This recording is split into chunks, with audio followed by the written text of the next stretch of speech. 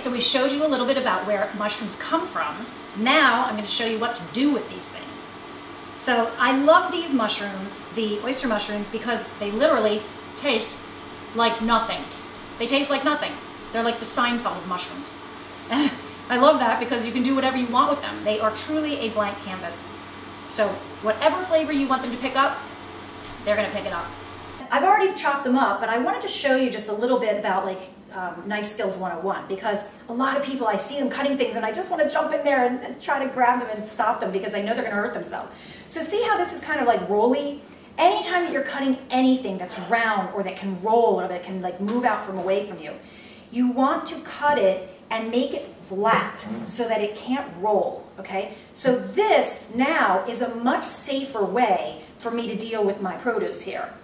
Now, it's not gonna roll anywhere. See what I mean? So now, just cut it in half, and when you go to chop, you do this, and it's stable, and you're not gonna roll and cut your fingers, okay? So that's just a little something to share with you.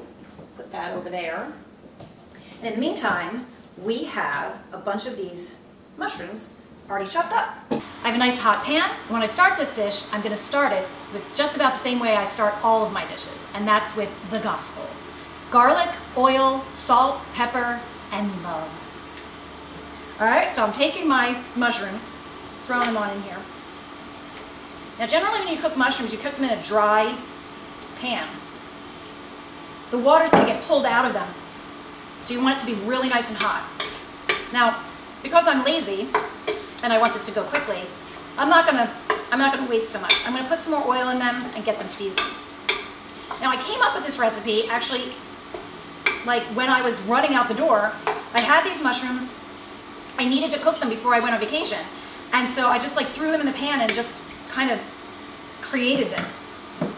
But part of the thing is I'm not using like really intense kinds of seasonings and stuff that takes a long time. I want this to go fast and easy. So I'm just pouring, now this is avocado oil. I like to cook with avocado oil a lot because it has a very high smoke point. You can't damage the oil. So I'm just gonna move that around a little bit. Now that oil is gonna be there and it's gonna hold the flavors that you put on there. So there's my oil. Here's my garlic. I'm using garlic powder because again, I wanna be fast. I had to catch a plane. I need to cook these things, so I wasn't going to wait around for garlic to, saute and all that. Okay, got our salt. And it's just like a pinch. Salt, pepper, and love. Now,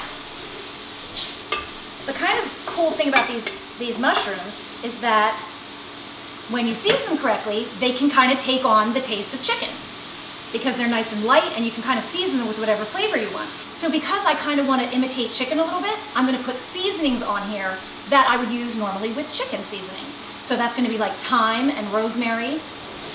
And those things are going to help these to take on a chicken-like texture and flavor. So right here, I've just got some dried thyme and some dried rosemary. And I'm going to be generous about that. Put it on there. Yum! That smells like roasted chicken. So now we're just going to let that cook down for a few minutes. We want to make sure that the flavors really get in there. Okay, so the next step is to make our cream sauce. And we're going to use cashews to do that. There is no reason in this world that if you don't want to eat dairy that you have to eat dairy. I can make cream sauces out of just about anything. I like to use almonds, blanched almonds, and also cashews. They seem to be the easiest, they're most easy to obtain, and usually they're on the low price end too. So we're just going to take the nuts, put them right in the blender. Now some people soak their nuts. I didn't soak these. Again, this recipe was made in like 10 minutes because I was flying out the door to get to the airport. Just do that, and then we've got some almond milk. If you don't have almond milk, you can use water. Just going to pour that in there. Simple, simple, simple. The thing is, we've got so much flavor in our mushrooms that I'm not even going to season this. Generally, I would put a lot of seasonings in this to give it a flavor, but we've got our flavor in the mushrooms. So all we need to do is just blend these guys up. Okay, So we've got our cream sauce. There is no need in the world to ever use dairy. You can always make creamy sauces out of nuts. Just gonna pour that on there. Look at that. It's so creamy. So we're just gonna mix that together. Let it cook a little bit. Now if it looks a little thick to you, add a little bit more almond milk, add a little bit more water. Okay. Then here's the real kicker here, Marsala wine sauce. This is what's really gonna give it the richness and really like send it over the top. And I love it, so I put a lot. Some people like just a little bit. I'm like dumping it in there. The wine sauce gives you that umami flavor. So it's like that sort of, ooh, sorry about that. Gives you that sort of like that fermented taste, like you would if you had like a fermented cheese or something. So whereas there's no cheese in this, the wine is gonna help to give it that sort of like tang, that Parmesan-y kind of taste. And then, to really finish it off and make us look like we're kind of like snooty, we're going to put some fresh tarragon in there. Now, if you don't have fresh tarragon, you can absolutely use the dried kind. But see, when you're using fresh herbs, you wait till the end to throw them in. If you're using dry herbs, you can throw them in the beginning because the oils are gonna like kind of, they're going to, you know, kind of diffuse out into the dish. But if you have something fresh, you don't want to overcook it, so you just throw it in at the very last minute. Okay, so that's really thick. I'm just gonna add some more. Now, like I'm always telling you, always, always, always, you have to taste your food. You have to taste it as you're going along.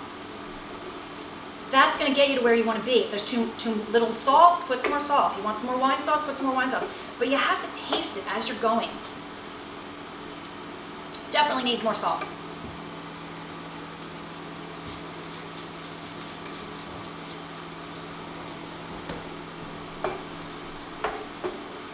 Okay, so now we're ready for our pasta. Whenever you're cooking pasta with sauce, you want to cook your sauce first, then add your pasta, and then saute it all together. Yum. Now tarragon, not everybody likes tarragon. It kind of tastes a little like licorice.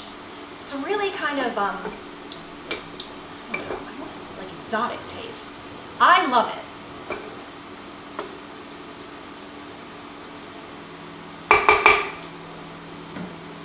All right, we're all finished. Let's plate it up.